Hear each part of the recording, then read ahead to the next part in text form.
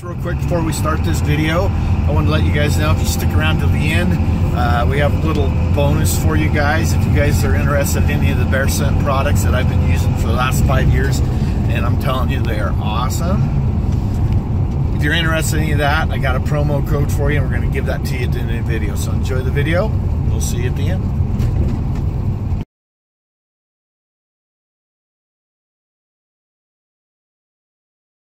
Once again, we're with Casey Higley from Wild River Taxidermy. Earlier today, he showed us how to skin out the head on a mule deer buck. This is a bear I shot this spring. I've had it on ice till we've been talking about this, doing this for months now, and we finally were able to get together today and get this done. So he's going to go ahead and show us how to do this bear head as well. So I'm going to step back once again and let Casey take it over. All right, perfect. Thank you. Okay, with a bear, it's a lot the same as any big game animals, except you don't have the antlers and you don't have tear ducts on a bear. So I'm going to start with the lips first. And like I said before, you leave about a quarter to a ½ inch max. So go across here.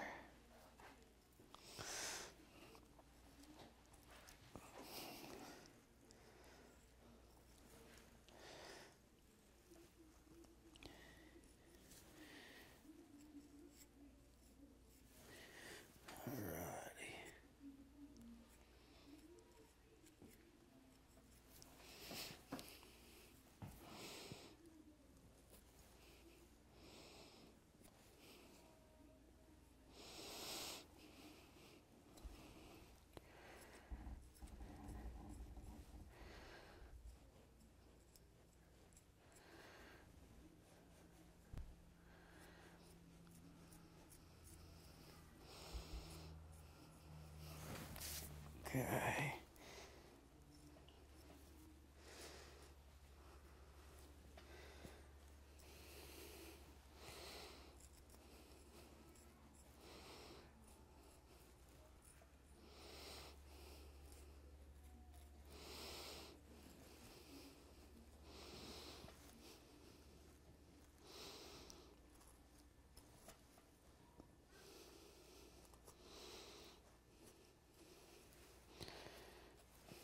Okay, so got that part done. On the other side here.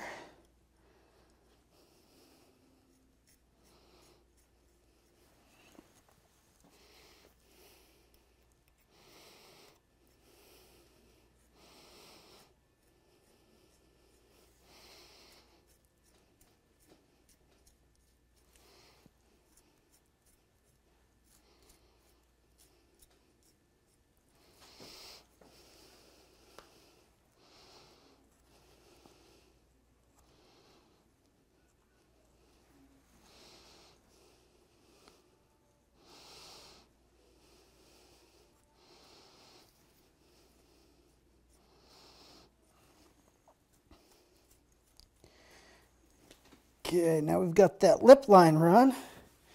We'll go, this one's been skinned for a rug or a wall hanger, so it's skinned down the belly. If you're to skin for a life size, the best thing to do is to skin down the back from about right here and go all the way back to the tail and then tube the legs.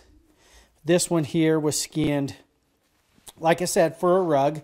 So the head's been skinned out to right, you know, about where the soft part is in the bottom of the skull. You see you can feel that soft part where the tongue is, and it goes like this, and there'll be a hard spot. That's pretty much where you skin to on that.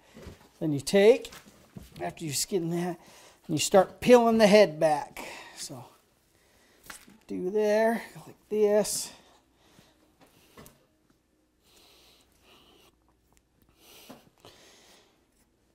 You can feel right here, right at the back of the skull, that's where the ears are. And so when you go, as you're skinning,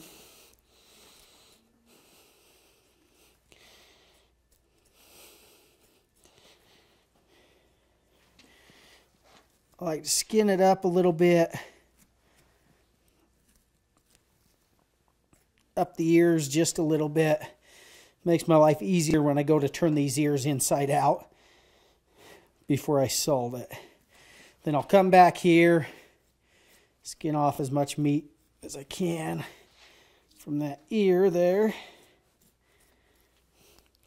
and come to where it connects to the skull.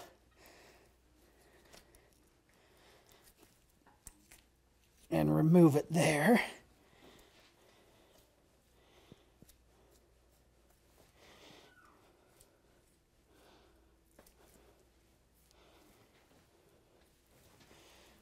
Okay, so we got the ear removed on this side here.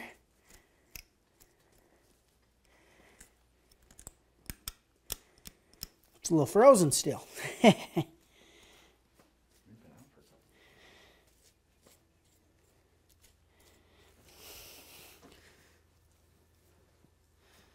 And when I skin them in the field, I actually leave them on the carcass and everything, skin the carcass, and then roll right down the head, and I'll leave the head completely attached to the carcass. Because you have weight there, so you can pull and pry on your hide, and it doesn't drag because it's not disconnected. So when you're doing this in the field, keep that in mind, instead of removing it from the head. But if you do and you're sitting in camp and you're waiting around while your buddies are still hunting, then you can remove the head then, the way we're doing it right now.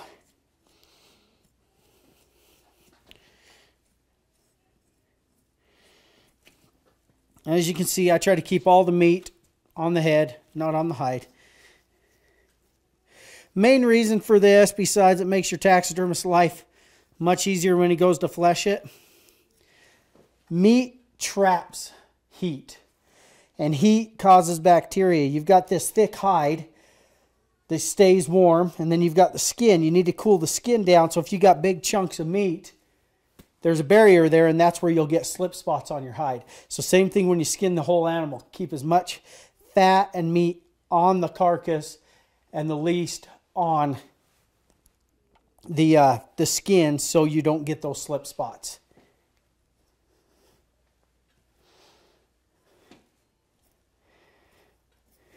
Okay, like we did on the other ear.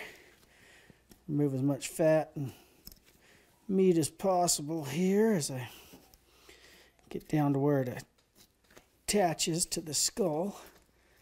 Cut it off.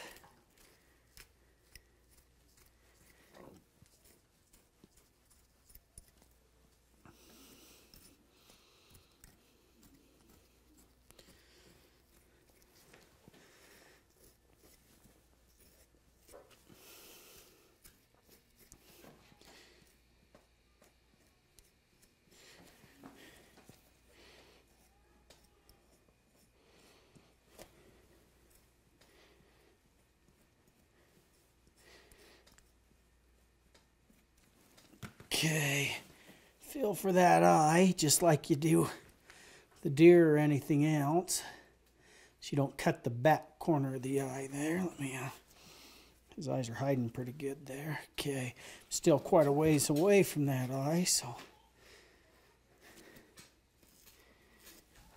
you take and you feel, get to where your eye is, skinning down the lips there, and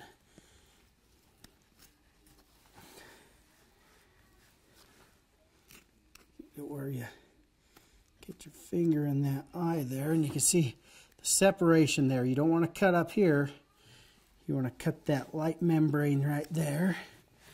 Then you can pull your hand out, get it right there in the eye so you don't cut it. And then just like that.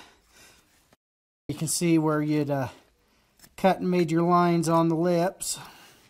So it's no guesswork. There's not much there to be fleshed and turned later on.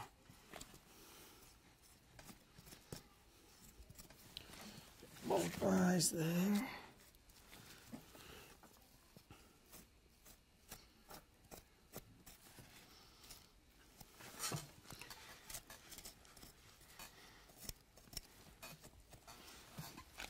Okay. Got the bottom jaw completely removed now, so we'll go to that top jaw and the nose.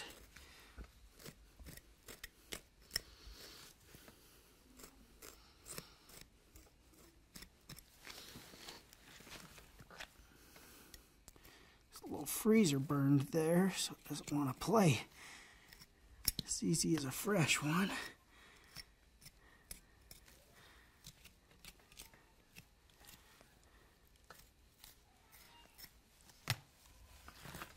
There it is. Cleaned off. Not much meat left around the face. Ready to be rolled up and put in the freezer or taken to your taxidermist.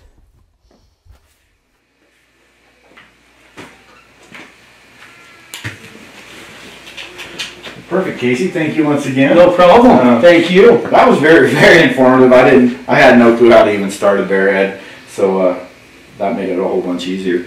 So we're gonna do one more video for this series, and that is the paws. So we're gonna start that here in just a sec. And once again, Casey, awesome job. That looks great. Pretty excited to see what that skull looks like once I get it boiled off. Yeah, it should look nice.